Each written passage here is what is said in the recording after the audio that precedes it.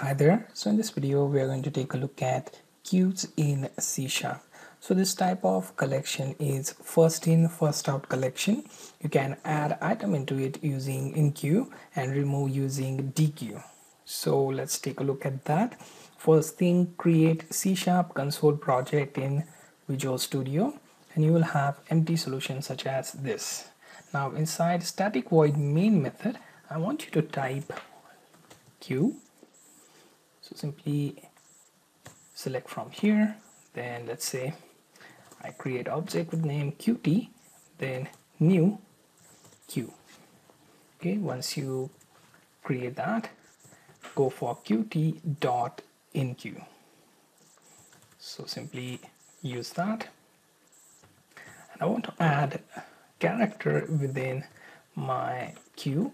Let's say a, and I'm going to repeat that for at least 4 characters.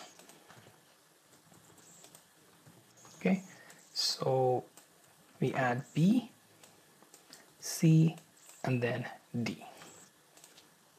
Okay, now in order to iterate through this queue, we make use of for each loop. So let's use for each. Within bracket, I will call for character, let's say CT, in our QT. You can also simply use single for character C instead of CT, and then use console dot write line. Okay, and simply give it your character.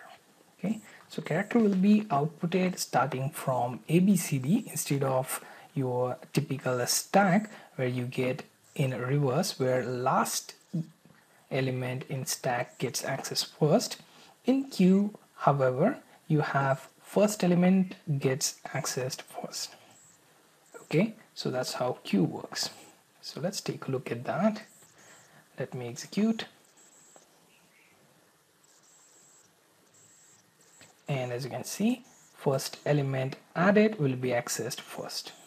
In stacks, you will find that D will be first displayed, then C, then B, and A. So with queue, we get first in, first out type of collection, and you can remove any particular element using qt.dequeue.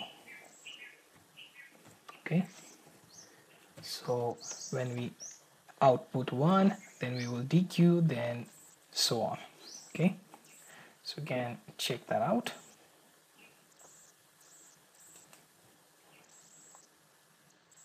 And it will only output 1 because rest will be dequeued in that queue. Okay, so you get the idea of how to create a queue, how to enqueue an element to add it in it, and use dequeue to remove from it. Okay, so this was dequeue class in C# collection.